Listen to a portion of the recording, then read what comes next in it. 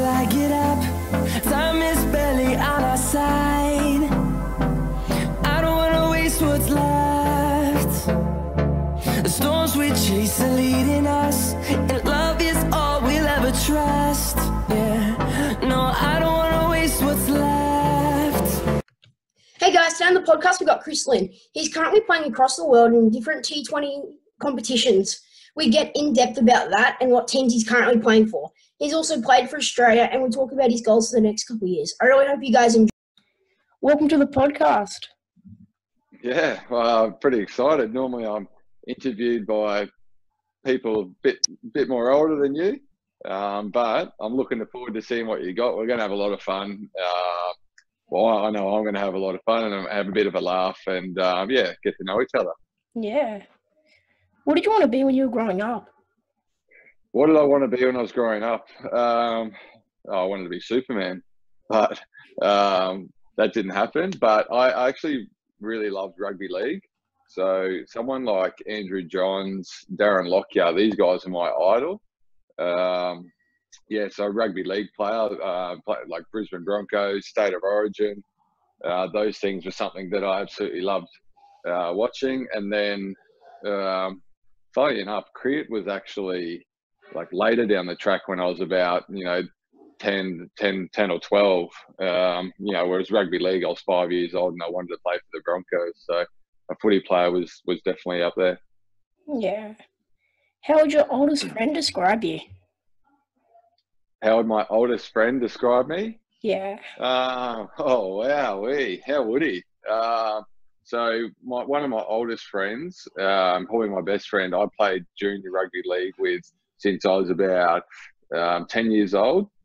And I played a lot of rep footy with him, rep cricket, met North cricket with him, and met North Rugby League. He went on to play for the North Devils in the Queensland Cup, and then also the Sunshine Coast Falcons, Intrust Super Cup. He was the captain of them. That's a level before the Broncos. So how would he describe me? I don't know, really. Probably I describe him as he peaked in high school. So, but I don't know, probably, probably a smart ass, if anything, because I've always given it to him, whether we're playing backyard cricket, backyard footy, I've always had that little bit of cheekiness to me. And yeah, but in saying that, he's very proud of me, and yeah, it's been a good ride. Yeah. What are you most proud of in your life so far? Most proud of probably playing for Australia, making my 2020 debut down in Hobart. But the thing that made me the most proud about that was seeing my mum and dad in the crowd. And it's not often you see them in the crowd with like tears running down their face because they were so proud of me. So to make them happy and make them feel that way is pretty special. And, it's something that I'll never forget, that's for sure. Yeah. How do you handle hard times? You've had a couple with your shoulder. How'd you handle those? Yeah, I've had plenty of hard times. For me, so we'll go with the shoulder injuries first. I guess as an athlete, it's all part of the job. It is, is getting injured. And look, we don't wish anyone to get injured, but I've had my fair share. And I think the challenge of a sportsman is being able to pick yourself up off the ground when you do get hurt, and get the training, get the rehab, and do the absolute best you can, and give yourself the best advantage to get back playing the game that you love. So, for me, I've had 2 shoulder recons on my left side. I throw left-handed. I then had to teach myself to throw right-handed, which, was something, completely out of the blue. And then once I did that, I actually popped my right shoulder out. So then I had to go back to teach myself to throw left-handed. So that was a really big challenge for me. And then, other setbacks, I guess, are little things like not getting picked in teams. But again, if you don't get picked in a team, I just get motivated and a lot more hungrier to try and get back there as quick as possible. Yeah. What's it been like playing for the Heat the last, 10 seasons now? 9? Yeah, I think it's 9 seasons. I think. Oh, it's been awesome, and you know what? I'm part of the I've been family to the Brisbane Heat, and I hope to think that I've been an integral part of the Brisbane Heat. And just recently we've had Darren Lehman come back and coach us last year, and our success hasn't been as quite as good as the early doors, but we've got a good bunch of young players there, and we're looking to make inroads next year. One of the best feelings in the world is running out to the Gabba, in front of that home crowd that's jam packed. They're as loud as anyone around the world, and it's the best feeling in the world as well. So that's why I go out there and try and score as many runs as possible, but it doesn't always work when you're especially trying to hit sixes all the time. But it's been the Brisbane Heat have given me a career that I've never dreamed of. So and especially the fact that I love 2020 cricket, it's all makes me very, very happy and very, very proud. Yeah. Are you enjoying playing across the world circuit at the moment in the T20s? Yeah, absolutely. So I gave up playing Sheffield Shield maybe 3 years ago now to pursue the circuit, as you mentioned. So basically, I'm like a freelance player, and I can travel around, pick and choose tournaments here and there. But in saying that, I take more risks. So essentially, they're only 1-year contracts. So if I don't perform in a tournament, I don't then get the right to go back on to that tournament. I've still got to earn the right to get picked up in the auction or the draft. Whatever it may be, but I get to experience the Caribbean, places like the subcontinent with India and Pakistan. I was about to be in England a couple of months ago. In a couple of months' time. I'm meant to currently be in India. But yeah, it's great. Like, the only downside is that away from my friends and family a lot, and I've got 2 dogs at home that I love dearly, and as good as it sounds, traveling the world playing cricket, it does get a little bit lonely at times, and it also is quite hard living out of a suitcase. Packing your bags every couple of days and moving on. But in saying that, I'm still having so much fun. So hopefully that journey continues. I'm just turned 30. I'd like to play until at least I'm 35, at least. Yeah. For the listeners out there, what teams are you currently playing for? So we'll start off with the Big Bash, so Brisbane Heat, and that's in December, January, and then I'll go straight to Pakistan, and that's where I'm playing for Lahore Qalandars, and then I would have gone straight to India and played for the Mumbai Indians, and then I would have had a month at home, and then I would have gone to England to play with the Northern Superchargers, coached by Brisbane Heat Darren Lehman. After that, I then would have gone across straight away to the Caribbean, where I was playing for St Kitts and Nevis, who are a great little island in the Caribbean. And then after that, I would have gone to home for a month, and then gone to Abu Dhabi to play in a T10 tournament. So not T20, T10 half the time. No balls to get yourself in, just swing from ball one. So that's right up my alley, and I would have played for the. Actually, don't know who would have played for there. It was the contract still up for grabs. So fingers crossed, all this COVID pandemic goes away, and we can all get some cricket back on our TVs. Yeah. What's your favourite competition to play in?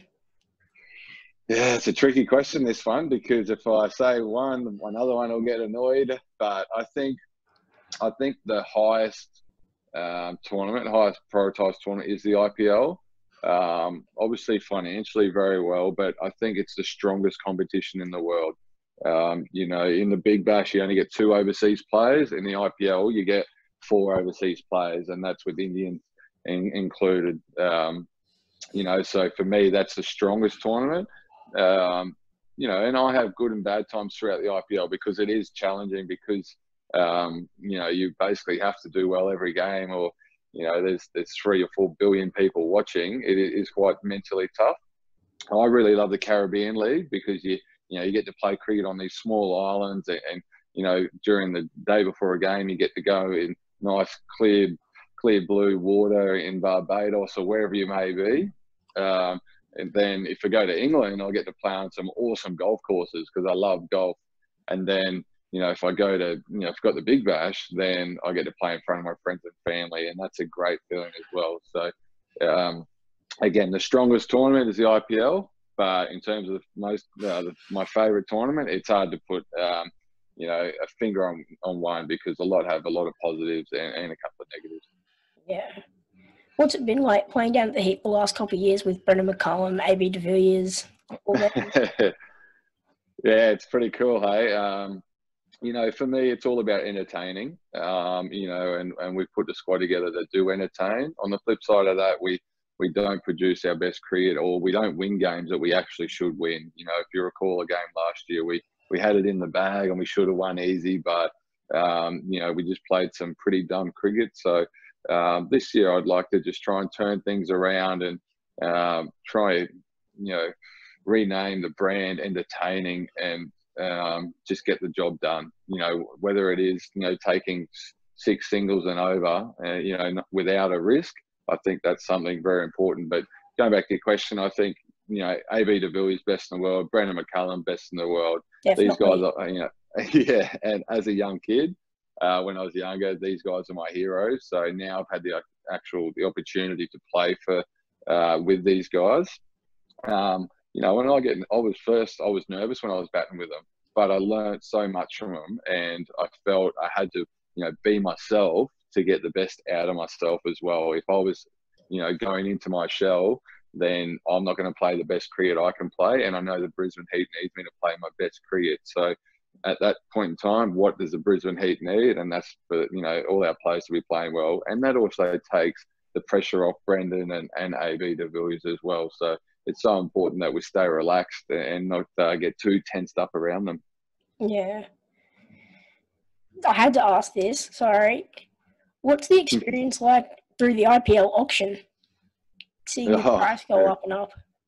Yeah, it's breathtaking. When I went big a couple of years ago, I was actually playing in a semi-final against the Renegades at the Gabba, and I went big at the auction, and I was just about to go into the change room where you hand your phones in, and then when I found out I got that price tag, I was actually shaking when I was in the nets in the warm up, and I couldn't control it because it was like a life-changing moment.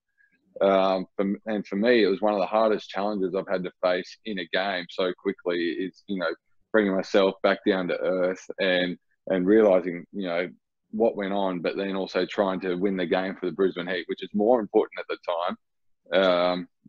So it's on one hand it's awesome, but the scenario that I was in, it was really tough because you got to play what's in front of you, and my priority right there and then was the Brisbane Heat. But it does get a bit nerve-wracking, but I think every player deserves it as well. There's not guys that get lucky or here and there. I think it's just the way the world works. And, as I said, there's so much pressure in the game these days because so many people are watching, everyone's got their opinion on social media.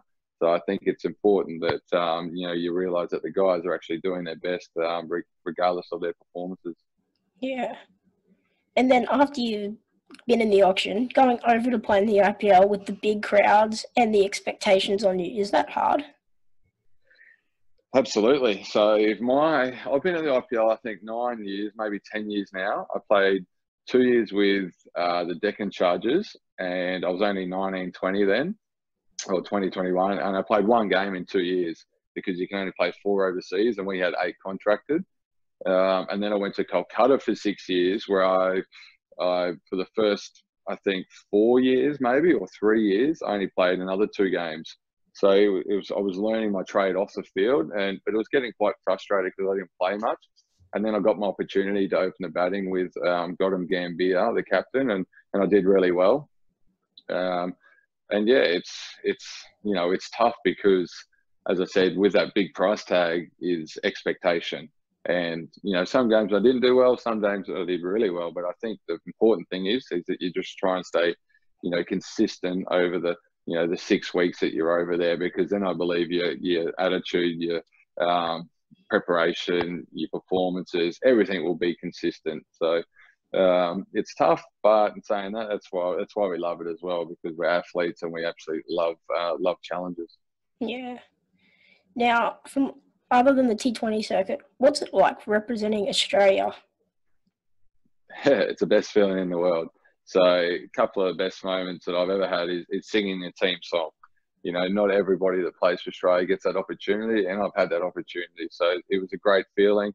Obviously, a lot more expectation again, because you got the whole weight of your country on your shoulders. But and sometimes I put probably too much pressure on myself playing for Australia. And I think probably that's where I let myself down a little bit. I was going out there pretending to be someone else, when if I went out there as if I was playing for the Brisbane Heat, my performances may have been better, or the standard was just too good for me at international level. So, but either way, I've had a great time, and if I get the opportunity to play for Australia again, then I can guarantee you I'll be doing it my way, because then I've got no one else to blame. Yeah. What was your path to being a professional cricketer? The path, so I went through the rep teams. My first rep team was Queensland under-12 schoolboys, and then didn't make under-15s, I don't think. Then it was Queensland 17s and Queensland 19s, and then I actually went and lived in England for 6 months and played cricket over there. So it was good. That was good for me, because I, got out of home, learned a lot of life skills, which is important nice and early. And then I come back, and then I dominated club cricket against grown men, which is a big stepping stone for me. And then once I got my opportunity, I just trained the house down, and I was so focused on what I wanted to achieve and where I wanted to get to, then one thing just rolled into another. But I found, for me, having a personal coach or a mentor that I could fall back on was so important, because otherwise you can get too far ahead of yourself, or you get down after a couple of low scores, then you can quite easily lose sight of where you want to get to. So that was a big thing for me, is having a mentor. Yeah. What's your best tip for hitting sixes? Best tip? Well, for me, probably do a lot of cross training. So having played rugby league growing up, I felt I was a lot stronger through my core because of tackling and wrestling guys. And then also just getting in the gym as well. Everything I do in the gym, I just make sure it's an explosive movement. So it's not slow. It's a clap push up or whatever it may be. It's a jump squat. Everything's explosive, because you need that in a reaction sport, which cricket essentially is. And then I also love golf as well. So getting out the driver and trying to hit that 300 plus meters is good fun. But the biggest key is you can't see the ball, if you're not watching it. So keeping my head nice and still, my eyes nice and level, and then a full swing. So a couple of key little things that I say to myself is basically that: head still and keep your shape. Yeah. How's it been running Playbook? Mate, it's been awesome. So I'm talking about a couple of setbacks. So I've had plenty of downtime with my shoulders when I do my rehab. So having Playbook on the side has given me a great balance to, take my mind away from cricket, and also focus on something that I believe is important for, not only the cricket community, but the sporting community, because we're all about, providing personal coaches and mentors for young kids that may not get the same opportunity that I had growing up. And as I just touched on, I think a mentor and a private coach was so important for me to help me in my career. So it's been it's a good passion of mine. I love giving back, and I think this is a great way. So we're starting to get some momentum now. We've got about maybe 360 coaches around Australia in all sports. So it's going great guns, and hopefully we just keep building, and we can change the world of private coaching and make elite athletes much more accessible to young kids coming through. Yeah. What are your goals for the next couple of years, cricket-wise and anything really? So My goals, haven't really thought too far ahead. Obviously, so as I said, I'm 30 now. I'd like to play till I'm at least 35. So one goal is to keep my body nice and strong. And then I think, if I do that, I think I'm good enough and disciplined enough to score plenty of runs in the tournaments that I play. Then that gives me an opportunity to go back next year and the year after, just to basically then I can control my future and what tournaments I want to play in. And as I said, if I don't play for Australia, that's okay, because I'm still having fun playing at domestic tournaments around the world. I'd love Playbook to keep going the way it's going and keep the momentum there, because I think that's really important. And then, just keep making smart decisions financially as well, because, as sportsmen, we've only got a small window, to obviously try and make it, or cash in, as they say. And, if I do the right things and tick all the boxes, then I think I can set myself up and go a long way in my sporting career. So I don't have to, work as much basically when I'm retired. But in saying that, I've got a lot of hard work to do now, and as I said, make smart, wise choices. Yeah. How are you keeping yourself busy and fit during this little period with no cricket? Yeah, it's I've got a gym at home. So just before COVID hit, I actually set up a home gym. So I'm really lucky there. Yeah. I've got 2 dogs that like a run every day, so I do that. I play a lot of golf, so I'm obviously out in the sun, keep moving, and then I've gotten into my surfing of late as well. So paddling around all the time, it keeps you quite fit. But I think for me now, it's not all about hitting a lot of balls, because if I hit, a lot of cricket balls now, actually when the season comes around, I'll get a bit bored.